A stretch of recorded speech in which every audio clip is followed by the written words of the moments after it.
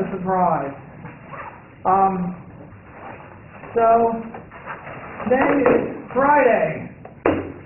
It's always good when it's a Friday because you know what comes after Friday? Saturday. And yeah. So, but this is a good way to end the Friday because everybody knows this class is lots of fun. Okay. So we're now prepare yourselves for 50 minutes of entertainment and fun. Okay, in which we'll talk about probability distributions. Okay, so let me go over to the document camera and pick it up from here.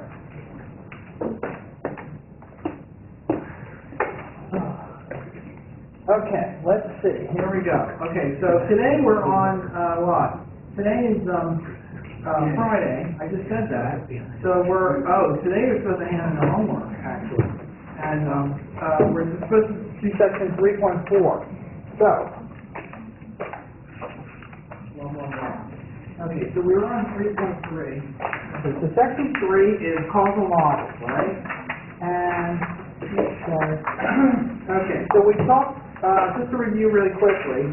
Okay, so we talked about this model where we would have A, okay, in the matrix I minus H, and when you multiply A by X, you get the prediction error, okay? Now the A has a number of properties which make it interesting. One is that it's lower triangular, okay? Another is that it has ones on the diagonal. The lower triangularity is a result of the fact that it's causal, okay? And and the fact that it has ones on the diagonal, well, that's a result of the fact that you always subtract the current value from the current value the previous value. So the current values always get added with a weight of 1, okay? Plus 1, right? So but that has the implication that the determinant of A is 1, okay? So the fact that the determinant of A is 1 turns out to be very important because it means you can write down the probability distribution of X in closed form. And this is the form, okay? So we can look at this, and you know, if you hang around me long enough, eventually you start looking at things like this and they mean something, okay? Because you start developing intuition, okay? And so what happens here is that that's A times X. So X is the signal. When you multiply A by X, what does that produce? That produces the prediction error, right? So what you're really doing is you're taking the interproduct of the prediction error, okay, with this weighting matrix, lambda inverse. Lambda is a diagonal matrix, so really all you're doing is taking each sample of the prediction error, you're squaring it, and you're multiplying it by the inverse weight, lambda. Well, each of those lambdas is the variance. And you're normalizing each sample by its variance. So you're taking the squared error, normalizing it by its variance. So the resulting normalized value should, on average, be 1, right? So that's the thing that goes in here, and that's the probability distribution for the whole thing. Now, this normalizing constant isn't super important most of the time, okay? Sometimes it's important, but you can always figure out what it is, because you know that from the structure of this thing. You know that normally it would be the determinant, this thing here has got to be the inverse covariance matrix, right? Because in the general form of a Gaussian distribution, the general form of a Gaussian distribution is P of, I don't know, whatever it's going to be. I won't use X. Well, I'll use X, but don't confuse it with the other X. It's going to be 1 over Z, where I don't feel like taking the time to write that out, and the exponential of minus 1/2 X transpose R inverse X, right? Where I'm assuming it's zero mean here, right? So R inverse is always that matrix there. If this is a Gaussian distribution, then this is always an exponential of a quadratic form, and that quadratic matrix, that matrix there is always the inverse covariance, right? Now, so if I go back here and look at this, what I was looking at, this right here, this matrix here is got to be the inverse covariance. So the inverse covariance, R inverse, is equal to A transpose lambda inverse A.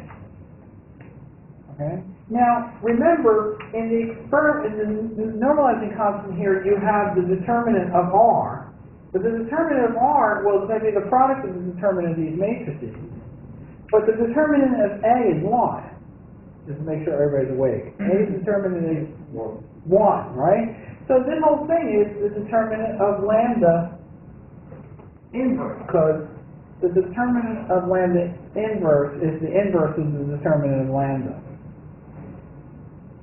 That sounds like it could be like the name of a song or something like that, or maybe it could be like the refrain in a song. You know, we could have like a little band set up to do that. But okay, maybe that's for later.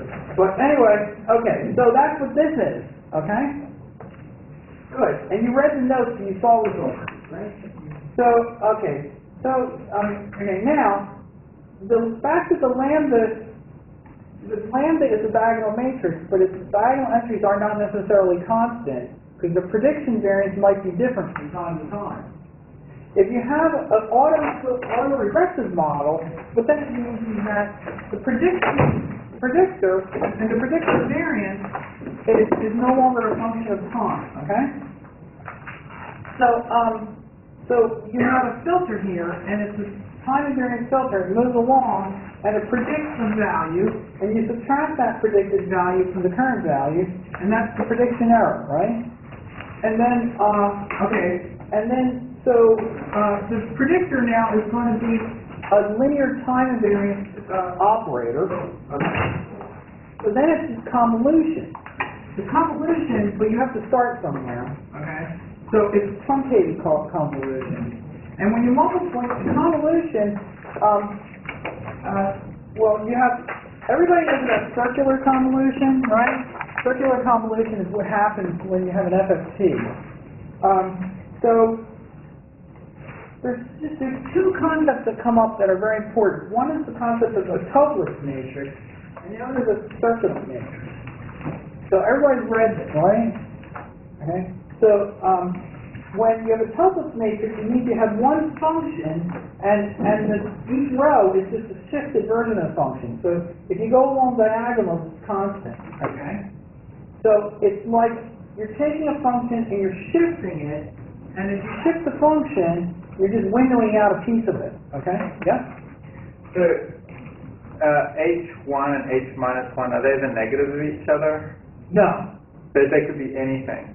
Right. Right. Because that's just notation, right? So, and my notation varies a little bit, but sometimes, so here sometimes it's discrete, and this is kind of signal processing notation. You write h sub n, right? It's the same as saying h of n. It's like a function of, okay? But in discrete time signals, this is sort of common notation to use subscripts to being a functional dependence on, okay? So is it like -1, like a -1 steps in the past? Exactly, okay? So, right. By the way, that's precisely the kind of question that's good to ask, because it's exactly the kind of simple thing that can really confuse matters, right?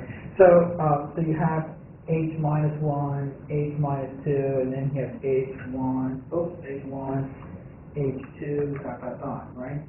Now, the reason that you say, well, why is this not h plus 1? Because this is convolution.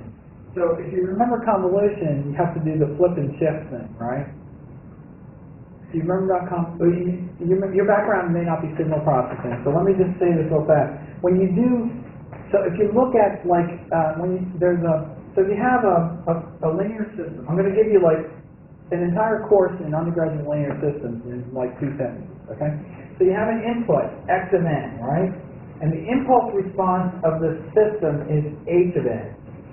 And the output is y of n, okay? So what is an impulse response? You know what an impulse is? An impulse, I think we talked about this. That's when an impulse is delta of n is equal to 1 for n equals 0, and it's equal to 0 for n not equal to 0. That's called an impulse, okay? Yeah. Oh, I'm off the screen. Yeah, thank you. Let me back up. Okay, so that's an impulse. if you put an impulse in the system, the output is the so-called impulse response, okay? And H of n is the impulse response. So H of n is the output you get if, say, the system is T, and you put in an impulse delta n into it, okay? Okay.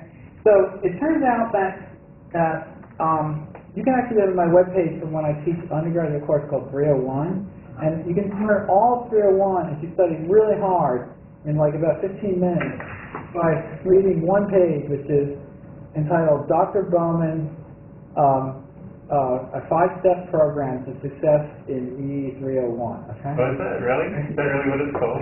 It's on my webpage. Okay. I can go find it. Hold on for a second. See, you guys egg me on. You know my weaknesses, right? Hold on. Hold on. Okay, so oh, that's pretty. Bowman 301. Okay. I haven't taught this in a long time. Oh, hold on. So, hold on. So 301, and notes. And 5-step program to success. Oops. Okay. Dr. Bowman's easy 5-step program to success in EE 301. Okay? Hold on. Okay, first, all linear systems obey superposition, okay? 2, the output of a linear system is given by, oops, hold on, PDF thing is a little funky.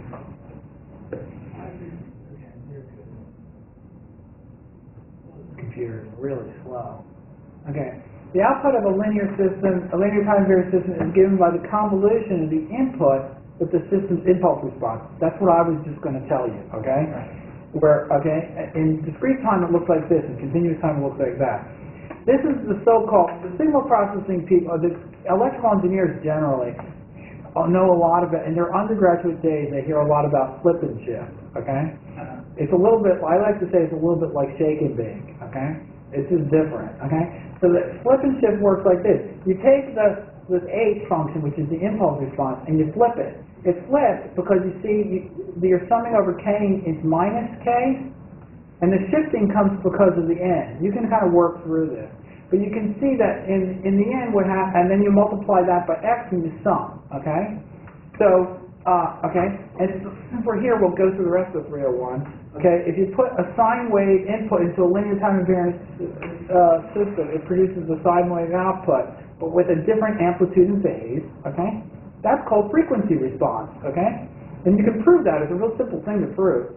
And then any signal can be represented as the sum of sine waves. This is really important. That's called the Fourier transform, okay? And there's lots of different forms of the Fourier transform. There's the continuous time Fourier transform, there's the Fourier series expansion, there's the discrete time Fourier transform, and there's the discrete time Fourier series expansion, which is called the DFT.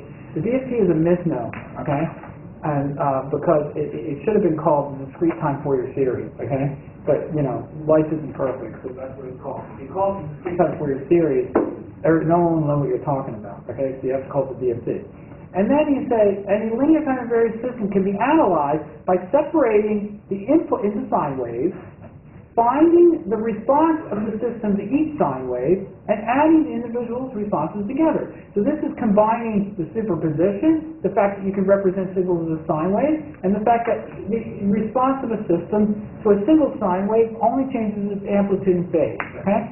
So that means that the result is, that's the concept of frequency response, and that's where you get the modulation transfer function, okay? So now we've covered all of linear systems in a heartbeat, okay? So now, where's the document count? Oh, there it is. Okay. So now, flip and shift works like this. You have the one signal, okay? You have the one signal, okay? So one of my hands is one signal, okay? And this is the impulse response, and it just works out. If you spend enough time thinking about it, you take the impulse response, you flip it over, and then you slide it across the other signal, and at each point you take the inner product, and that's the output of the linear system, okay? Now you know everything there is to know about undergraduate electrical engineering. What's your background? Computer programming. Oh, okay, so now you can get an electrical engineering degree. Okay, good. So now, good. So this is the opposite. Okay, so that's why these are ordered in reverse order, because of the whole flip and shift thing, okay? You'll want to go down and really think about this hard, okay? Make sure you got it all drilled into your brain. Okay, now there's two things that can happen. If you're doing convolution to a signal of infinite length, and you just truncate your incoming signal, you truncate the output of the signal, okay? Then if you truncate the input and you truncate the output, what you'll get is this an operator which is equivalent to multiplying by this Toeplitz matrix. So this isn't exactly convolution. It's like convolution. It differs only what happens on the boundaries. In convolution, there are no boundaries because the signal is assumed to go to infinity. Okay? But here, we have to truncate things because we're talking about a finite length signal. So you have to do something. So the question is, well, how do you handle the boundaries? The same issue happens when you filter an image. Everybody who took 637 knows this. The first class I have you do image filtering, and everybody panics, and they come to me after class and they go, what do I do with the boundaries? And I say, do anything you want, I don't really care this time, okay? But it makes them think about it. Well, I have to do something at the boundaries, okay? So one thing you can do is truncate things at the boundaries. Another thing you can do is wrap around the boundaries. So in wrap around, what you do is this. The signals like this, okay? Oh, hold on, let me get a smaller signal. Hold on. That's a smaller signal. Okay? The signal is like this, and then what you do is you take the signal and you wrap it around, and you attach the two ends together, right? So, okay? So this is, I always like, okay, you're going to have to indulge me on this because I like doing this, okay? So what happens is that, I hope you haven't had to hear this too many times before, but when you play video games, one of my favorite video games is, what is it called? The thing with the little rocket ships that are spaced like triangles? Asteroid. By the way, I don't know if you know this, guys, but this was the first video game. Okay? Because you could play it on a Tektronix 4014 terminal, okay, where it had like a raster drawing thing you would do, okay? So when the rocket ship goes off the end, where does it come back? It comes back over here, right? And actually, that always used to cause problems for me, because what would happen is I'd go off like the edge here, like here, right? And then what I wouldn't realize is over here there was an asteroid and I'd crash into it, okay? So that was one of the talents you needed to be good at that game. I never was very good at it, okay? But anyway, I did enjoy it. So that's called a toroidal boundary or circular boundary condition, and a circular boundary condition is implemented with a circulant matrix, okay?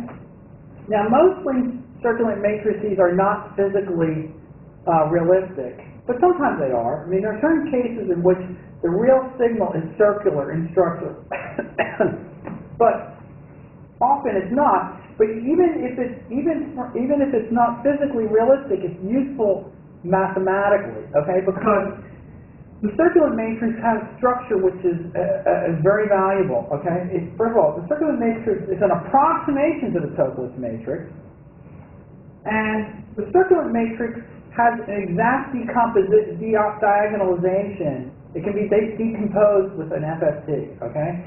So we know that we can do circular convolution. So you take xn and you convolve with hn, and that'll be yn. Okay. But now this isn't convolution; it's circular convolution, right? Now everybody knows that. Everybody who's an electrical engineering background knows that one way to do this is you do the DFT. Now, if you are an electrical engineer, okay. So if you go into a software package, every software package has the DFT, okay? But they usually don't call it the DFT. What do they usually call it? They call it the FFT, okay? So probably everybody's heard of an FFT, right? It's called the fast Fourier transform. It's kind of a misnomer because the FFT is the fast implementation of the DFT. But most people don't realize that. They just think it's the FFT, okay? So you take the FFT of x of n, okay, and that would be, say, we'll call it x tilde k, okay? And then you take the FFT of h of n, and we'll say that's h tilde k, and you take the FFT of y of n, and that's y tilde k, and it turns out that and then x tilde k times h tilde k equals y tilde k. So in the standard parlance of the field, you say that the FFT turns circular convolution into multiplication. Okay? So a lot of people think that you can do convolution with the FFT. Okay? Well, you can directly do convolution. So they think the FFT implements convolution. It doesn't. It implements circular convolution. Now, they can be the same in certain cases as long as you're careful about how you do padding and your signals are finite and there's a lot of ifs, ands, and buts. But you've got to keep that straight because that's an important difference. So circulant matrices are important because they can be implemented with FFTs, and FFTs have much lower complexity. They're only n log n complexity instead of n squared. And the other thing is that then what that really means, and this is going to be a homework problem, that the eigenvalues in this matrix are the FFT coefficient of the one row of the matrix. Okay, that's approximately. I mean, that's sort of true. I mean, there's a lot of weird technical little conditions. You have to reinterpret the words in my sentence properly and redefine the word is. Okay, but it's basically true. Okay, in the actual homework problem, you go through it and get a precise statement of what exactly is true. Okay. So you take one of these rows, the FFT of one of these rows is the eigenvalues of that matrix. So that's a very useful thing to know, because sometimes you want to know what the eigenvalues of the matrix are. Okay? So, all right. So that's all good. And then the other thing I want to say is this. Okay, now I'm really getting a little out of the term. That asymptotically, okay, as the matrix gets large, assuming that there's a single fixed properly technically constrained function here that forms the kernel, then the eigenvalues of the Toeplitz matrix will converge to the eigenvalues of the circular matrix. If there's any justice in the world, which there isn't, then these two should converge to each other, right? Because I mean, come on. The only thing that's different is the boundaries, right? And if the signal gets big enough, eventually the amount of it's like when you ask me what should I do on the boundaries when I filter the image, I say, well, it doesn't really matter that much, okay? Because eventually, if the signal window gets large enough, then it doesn't matter that much what happens to the boundaries. So the eigenvalues of these two things have to converge, and there's a formal proof of that, and it's important in a lot of things. It's actually fundamental to things like rate distortion coding theory or something like that, okay? But if you... Did Toeplitz develop this theory in the context of Fourier transforms? I don't know. Because it looks like something a kid would do, right? It's just draw the same number down the diagonal. I don't know. I don't know anything. I'm not much as an engineer. I'm not much of a historian. You know what I mean? But I would really like to know. Actually, I mean, I don't mean to like punish you for your question, but maybe you want to go off and do a little research on that and get back to us on it, okay? Because I'd be kind of curious to know. But I think the theory about the convergence of the eigenvalues was done by a guy named Grenander, relatively recent history. Like in the last, I don't know, 50 years or whatever. So I don't know. Toeplitz, I'm assuming, was around a long time ago, but I'm not exactly sure what history of that is.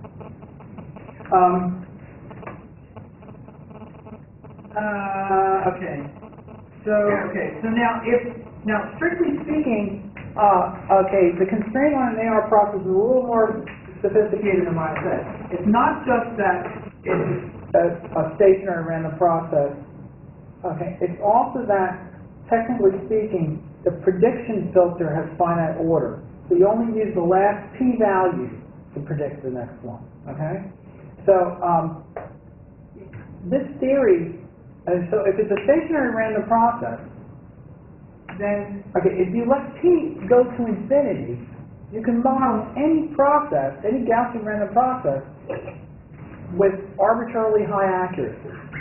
Because if you had a stationary Gaussian process, then the conditional probability of a value given its path is going to be a linear combination of the past values, but it's going to be a linear combination of all the past values. And that linear combination is going to be invariant to position because you assumed it was stationary. So as long as you have a stationary Gaussian random process, you're sort of not making any assumption here. The only assumption you're making is that the order of the filter is finite, P.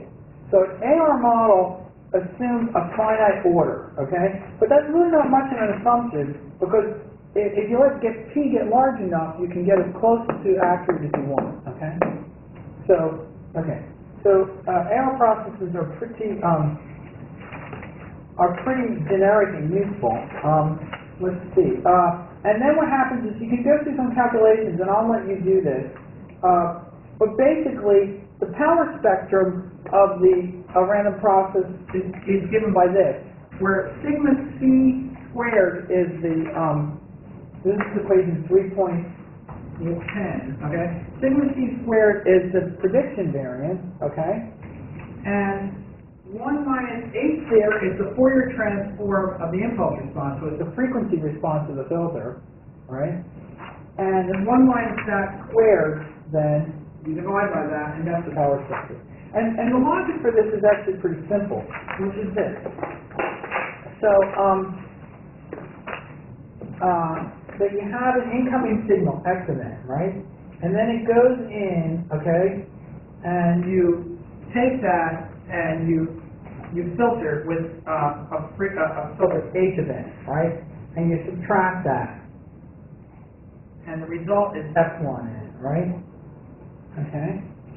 And now, the inverse filter to that is this. You take epsilon n, and you take x of n,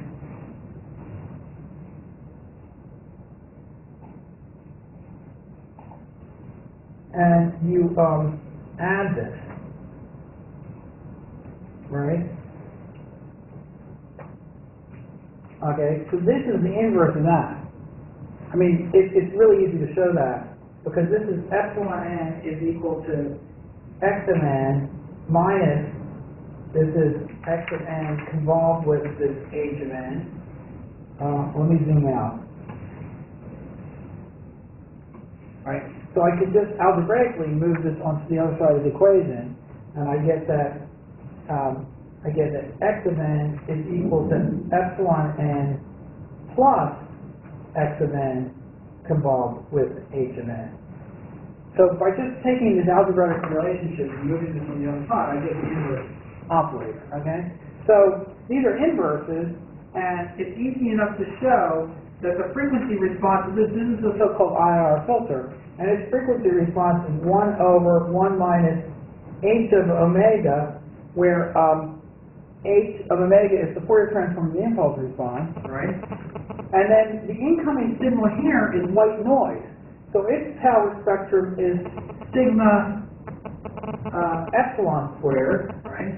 And then the power spectrum result is sigma epsilon squared times this squared, because that's got to be the power spectrum of x. So the power spectrum of x is the power spectrum of E times the filter's response squared, magnitude squared, okay? I know that for some of you this is a very tutorial, but I just want to make sure I touch on all the various people who, so we'll all get up to speed. Okay? Is this all clear then? And you should also, I know I can't say it enough, okay? I'm sorry. I'm a very repetitive individual. You got to read the notes, okay? Yeah. You have a question? When you said that the peak order infinite impulse response with the response of that as p goes to infinity converges to the random variable of that particular, in what sense? Well, I'm saying if you can take, if you have any stationary, okay, if xn is a stationary Gaussian, zero mean is kind of a minor thing. Because you can always subtract both of them. But if it's stationary Gaussian zero mean, right, then x hat of n, the prediction for this will always be a linear function, say h of n minus I, or something like this, or, no, I should say I minus n, right? No, I'll do it like this. Okay, sorry, I'm doing this on the fly. Sum from, say, k equals 0 to Infinity, right, of a to k times x of, or 1 infinity, of x of n minus k, right? But that's just convolution. So, it's gotta be like this form, Because it's got to be, if it's a stationary in the process, then the predictor, the optimal predictor can't be a function of time, right? See now, if people don't understand the concept of stationarity, and I gave a homework question or an exam question, I said, okay, is the linear predictor, this is a stationary in the process, is the optimal linear prediction a function of time, okay? And then they like get the definition of stationarity out, and they start doing autocorrelations and writing out, and then they would go nuts, okay? And you say, oh, and they would come back like 6 hours later, and they'd say, oh my God, Professor Goldman, it was so hard. I worked on it for like 6 hours, and you know, I got like 17 pages of calculations. And I said, well, what are you talking about? It's like a 3-line proof, okay? Okay? So if you understand the concept of stationarity, it's much simpler than if you just try to bludgeon your way through the set of equations. But the concept basically says the distribution is not a function of time. So if the distribution is not a function of time, the conditional expectation can't be a function of time. And the conditional expectation is a linear operator, so that means it has to be a linear operator that's not a function of time. And that means it's convolution. Right? Now, so now what happens is the only thing is that goes to infinity. So the only distinction between a Gaussian random process that's stationary and an AR process is that in an AR process, that's finite. But it could be really big. It could be a googolplex squared. Okay? So essentially, as in some sense, as p goes to infinity, you can get arbitrarily close. Right? And that's in the sense of distribution convergence. It's in a variety. The distribution can get arbitrarily close. In the sense that the autocorrelation of the distribution becomes arbitrarily close. Because even if it's strictly Where the power spectrum gets are very close. there's two random processes of convergent distribution. Because although this is strictly stationary process, still you cannot go any stricter than being convergent system in terms of distribution. Like you cannot go. I don't know what other kind of convergence you have, because you wouldn't have like an almost sure convergence, because the processes certainly aren't almost surely equal probability. the distributions are So, okay, good. It's important to get clear on some of these really basic points. Okay, so now I think here we just have like some calculations. So you say, oh, well, this is kind of interesting. You say, oh, well, you say, well, can you write down the distribution of the AR model? Well, yeah, you can, just like we did it before. But now it's got a little more explicit form, because the prediction error thing is just, this is the prediction error, right? The prediction errors have to be white if the random process is AR. If it's not AR, then the prediction errors won't be white. But if it is AR of order P, then the prediction errors will be white. And it means they're independent and identically distributed. They're Gaussian, so they'll be independent and all have the same variance, okay? So I divide by that variance, sigma squared over 2, and I multiply, I sum over this. That's equivalent to multiplying the probabilities because they're all independent. And that's the distribution of X, okay? So now, what you can do is you can say, oh, well, okay, I'm going to define these two statistics, okay? Well, I'm going to define some notation, okay? I define H here as a set of parameters. It's the filter parameter. It's the vector of filter parameters. How many parameters does this thing have? It has P filter parameters. It has one more parameter. What's the other parameter? It's sigma C. So the model is parameterized by sigma C and the filter coefficient, H and N. Okay, those are the parameters of the model. And it's asking compute the maximal likelihood estimate of the prediction filter and the prediction variance jointly. Okay?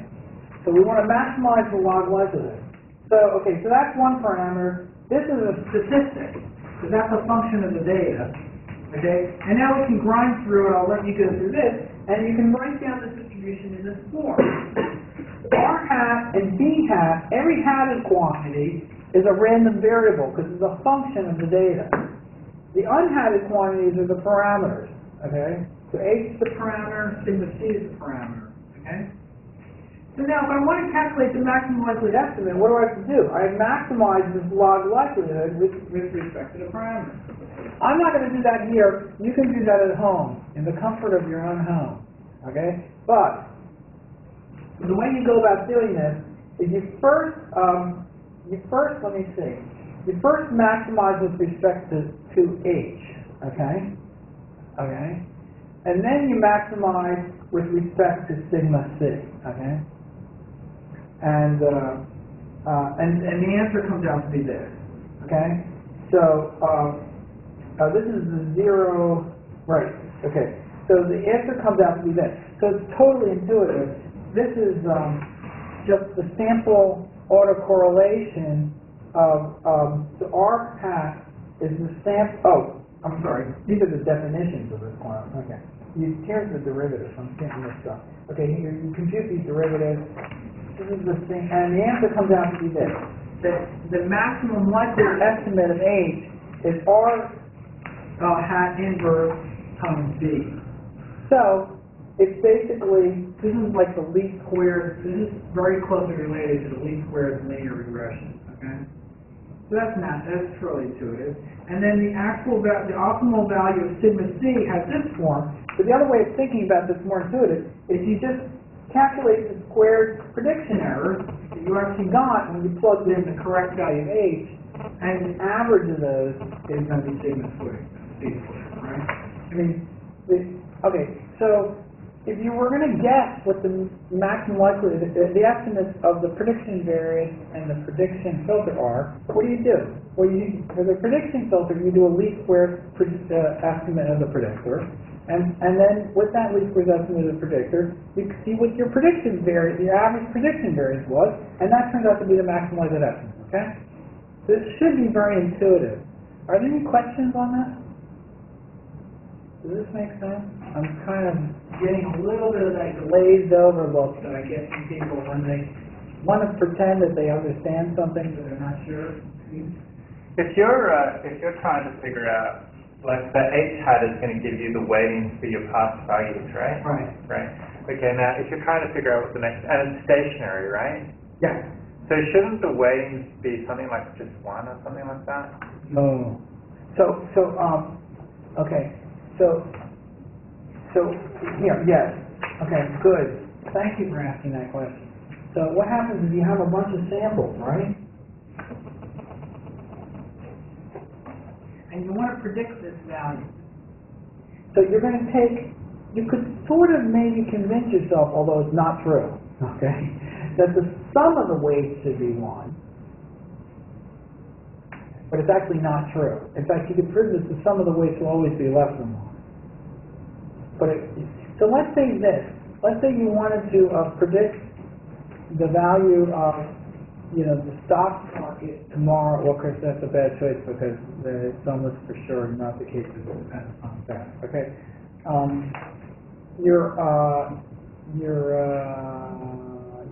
you're like tracking some object. Okay.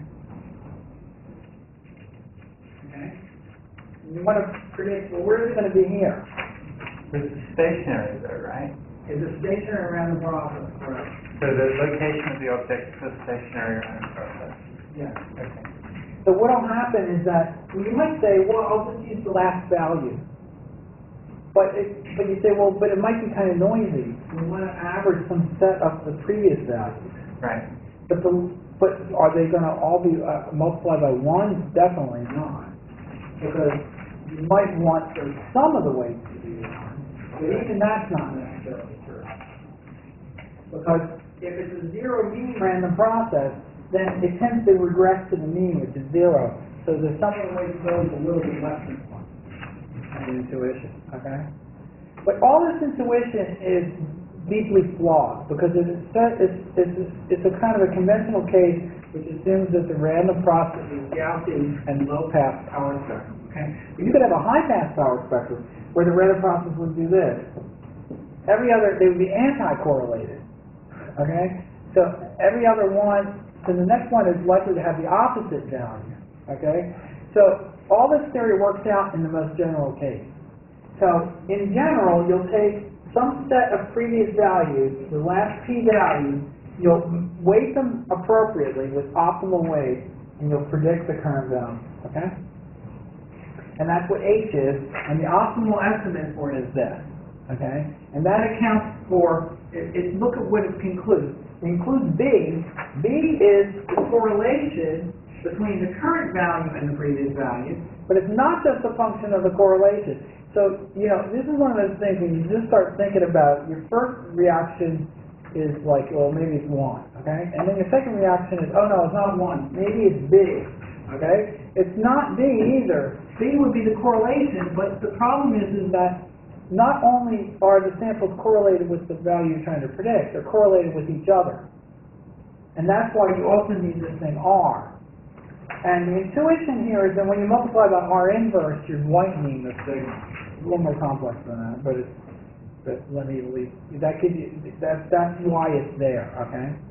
So, but you can study that, okay? But I just want you to be aware that there's a problem, okay? The first step to recovery is acknowledging your problem. Okay? Yeah. I had a question about example 3.1, which I think we're just going through. Yeah. So when you first set up the density function... I'm sorry, 3.1. 3.1. Is that a question? Example 3.1. This is the one. Okay, Yeah, we were just talking about it. Okay. Okay. So in the density function there at the bottom of the page, Yep. so in the, so the xn minus the sum over p, that's in the interior sum there, that looks an awful lot like the expression for the epsilon n, which is given in 3.11. Yes. But is that not, is that correct? You're not just substituting in the expression for epsilon n into there, are you? Is that right? Yeah. But the epsilon n, if the h's are the true h's, then these epsilon n's are independent, identically distributed Gaussian random variables with variance sigma c squared, okay, and mean 0, okay? Now, you say, if I plug this in, I'd be calculating the probability density for epsilon n, not x, but the relationship between those is a constant of 1. And the reason it's a constant of 1, why is it a constant of 1? I'm making the 1 here. What's the constant of 1? Why is it the multiplicative constant 1? So here you have epsilon, right? You're using the probability distribution for epsilon. You're plugging in the epsilon you would get from the x, okay? So, okay. And that's equal to y, okay? But why am I using that? Because the probability of x, right, on x is equal to this times an appropriate constant, which involves the Jacobian of the transformation. But that's 1. Okay. That's 1. That's why I was going kind of nuts telling you that the critical thing is in causal prediction, you have a lower triangular matrix, okay? And the determinant's 1. Because the next thing we're going to do in another lecture or two is the non-causal case, which is actually more the central focus of the class. And there, you're not going to have a lower triangular matrix, and the determinant's not 1. And that messes everything up, okay? So okay? Good. Actually, those are really good questions. And those are the kinds of questions you can only ask after you've read the notes really carefully, okay? So I appreciate that. So that means then, that's the probability density function for x, right? Yes. So that means that the mean is that sum with the filters, and then the variance is sigma squared c? Okay, I'm sorry, What is like, well, it looks just like a Gaussian, so, yeah, is that like the mean, and then the variance is sigma squared c, or am I? you can sort of think about it that way, because this is the conditional mean, it's the conditional mean of xn. But it's not really the mean because it's x in there, okay? So this thing here is the conditional mean of xn given xi for I less than n. Remember? Because that's the minimum mean for error predictor. But yes, it does play the role of a mean, but it's a conditional mean, right? Okay. Does that make sense? So I think that makes here, this expression right here, this is xn minus the conditional mean of xn given the path. I'll just write p there for the path, okay? So yes, this is a mean, or the conditional. You know, as I said before, and I'll say again, okay? When you ask me these questions, they're excellent questions, but very often what they do is they're like kind of intuitive questions that are getting at your gut feeling about the material, okay? It's hard for me to answer them, not that they're not valid questions, but it's hard to answer them because there's only two kinds of answers I can give. I can give a technically correct answer, which is intuitively unsatisfying to you. I mean, for that, I can just say, read the notes, okay? But I understand where you're coming from. You have this feeling, and you want the feeling to be satisfied, okay? But I can only answer your question by giving you my feelings about it, and everybody looks at it a little differently. So when you ask me subjective questions, they're very valid, but I can only give you subjective answers, right? So I can try to give you different ways of looking at it to help satisfy that intuition need you want, okay? But unfortunately, I don't know how to answer it in an absolutely unequivocally precise way, okay? Because it's not an unequivocally precise question. You know? So the way I'm going to try to do that is to give you different perspectives on it, and then you can draw out of that the best way to think about it for you, okay? You know, math is like an interesting thing. People often say, well, math is like either right or wrong. Well, that's true, and it's not true. That, yes, there is a verification. When someone gives you a sequence of steps in math, you can check each step and check that it's either true or false. But if someone says, but there's a huge creative aspect to mathematics. It's like art, and you say, well, what's interesting to prove? There's no way to prove what's interesting. It's not, what's interesting to me may not be interesting to you, right? It's a subjective evaluation, and it has to do with your elegance.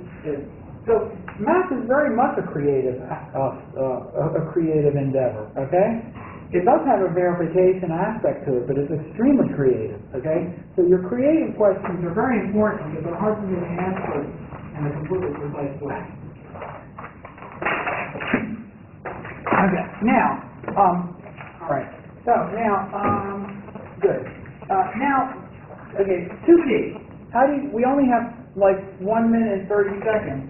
You can go to 2D. So AR models depend upon causality. So how are you going to deal with causality? Well, in 1D, you can order the points like this, right? In 2D, you got to do something.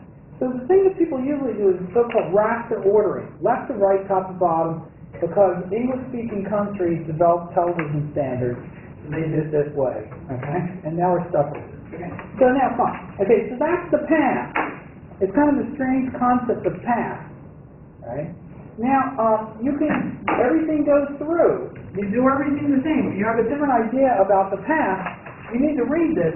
And then what happens is the matrices are not topeless and circulant. They're block topeless and block circulant, okay? So block topeless and block circulant corresponds to 2D operations, okay? And then everything goes through. It's pretty much the same deal. I'm going to let you read it. The equations are the same. Everything's the same, okay? It's just 2D. So that's interesting, but not like hugely different, okay? But we only have 10 more seconds. So what you're going to do then is we'll do this, you're gonna read those chapters and make sure you understand that, and I'll see you on Monday. That's the end.